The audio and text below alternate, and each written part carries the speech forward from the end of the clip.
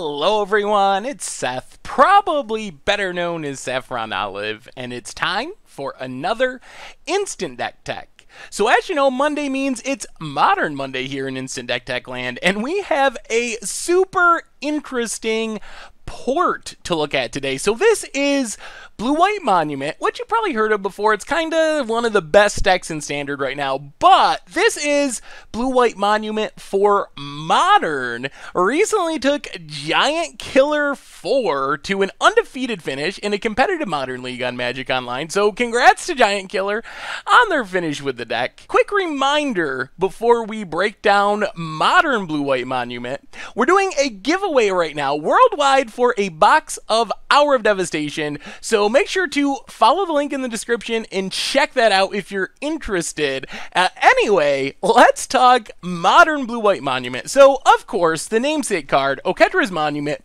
was kind of a sleeper from Amonkhet. Didn't really catch on right away, and then people realized that the ability to play your stuff really cheaply and make a token while you're doing it is actually a super powerful effect. So, you can see this list if you're familiar with the standard version of Blue-White Monument that basically tries to go super wide and then eventually wins with a big finisher. In Standard, it's Westville Abbey, but something that's a payoff for going super wide.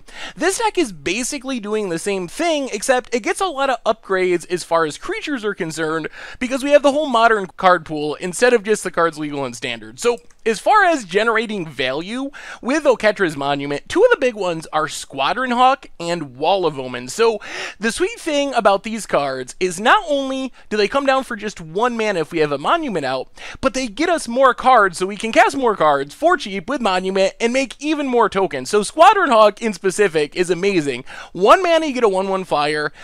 Not super exciting, but it lets us pull all the Squadron Hawks out of our deck. So, altogether for 4 mana, we end up with 4 1/1 flyers, and with Oketra's Monument out, 4 1/1 ground tokens as well, which is a ton of value. It's like super Lingering Souls or something, super Spectral Procession when we have that combo going. Wall of Omens, good blocker in the early game, doesn't cost us a card because we just directly draw a card when it enters the battlefield. Pretty good deal for just 1 mana. Then we also have some disruptive creatures. Spell Queller, kind of a trick from the Standard deck. You see that played in Standard as well. Really insane for just 2 mana with Monument, but it hits a lot of stuff. If you think about the heavily played things in the Modern format, apart from Tron, various Eldrazi based decks, most of the threats in the format come in under 4 converted mana costs, which means Spell Queller just gets rid of anything. Judge's Familiar gives us a little disruption from turn 1, makes people play off curve, even though it looks weird because it's kind of a force spike that's sitting on the battlefield.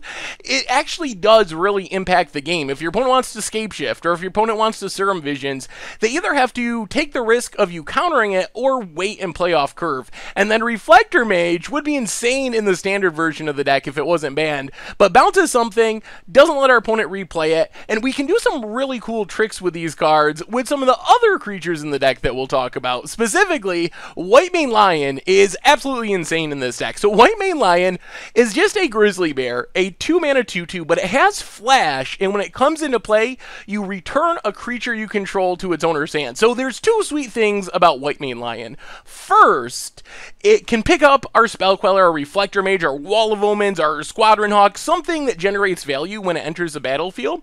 However, it does much more than that, because if you read what Whitemane Lion really says, it just says you return a creature. It doesn't say another creature.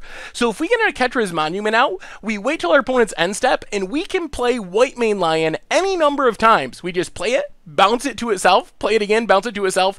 Every time we do that for just 1 mana, we're also getting a 1/1 token. So if we have, let's say, 5 or 6 mana, at our opponent's end step, we just make 6 1/1 tokens just by repeatedly bouncing our Whitemane Lion. So not only does it do sweet tricks with our other creatures like Spell Quellers and Reflector Mages, but it kind of is our finisher on its own. Just for 1 mana, so many tokens, we just overwhelm our opponent, attack, and win the game.